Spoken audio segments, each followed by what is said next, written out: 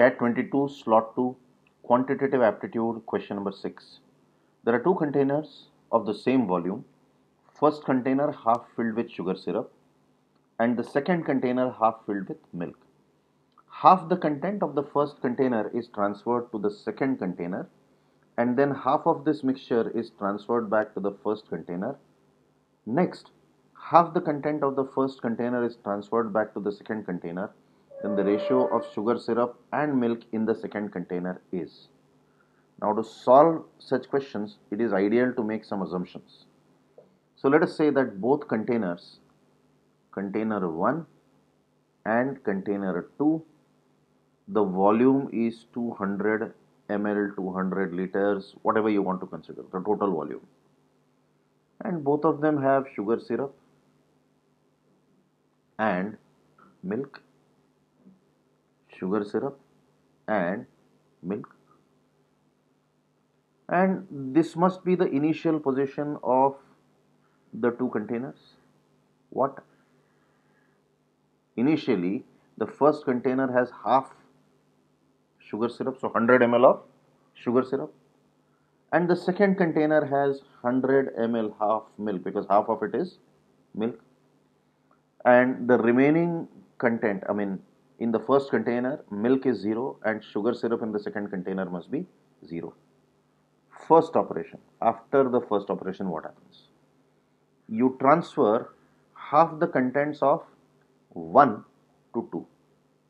So which means you must transfer 50 of sugar syrup from here to container 2. So what is balance in the first container? 50 of sugar syrup and 0 of milk. So now in the second container you have 50 of sugar syrup and 100 of milk. Now we do our second operation. What happens after the second operation? You transfer half the contents of container 2 to container 1. Half the contents of container 2 to container 1 means you have 50 units of sugar syrup, so 25 you will transfer here. So the quantity of sugar syrup here is 50 originally, and you get 25 from container 2. So 75 will be the quantity of sugar syrup in container 1, and since half of this is transferred, 25 remains in container 2. Similarly, half of this also must go to container 1.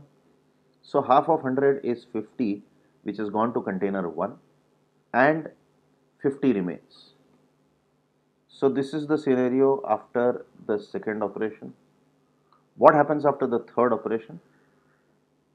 So you transfer half the container 1 contents to container 2. You have sugar syrup 75, half of it is 37.5, will remain in the first container itself, half will get transferred to the second container. So 37.5 plus 25 will give you 62.5 of sugar syrup in container 2, and half of milk will also get transferred. So half remains here and half will get transferred, so 75. So we can see that after the third operation in the second container, the ratio of sugar syrup and milk is 62.5 as to 75. On simplifying this further, we will get 5 as to 6 as the ratio, which is your answer.